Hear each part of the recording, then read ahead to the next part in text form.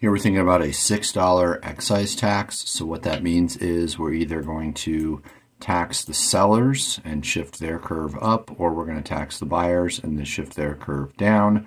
It's more common to just tax the sellers. So if it's $6, go from $4 up to $10. This is the start of our new supply curve. $6 up to $12, $8 up to $14.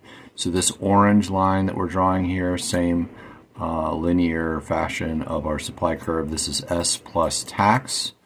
In this case, is $6.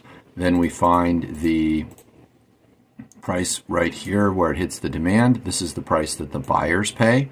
Buyers pay 12. The seller has to pay 6 of that to the government, so they only get to keep 6. How many units are we going to buy at that quantity? That's going to be 30.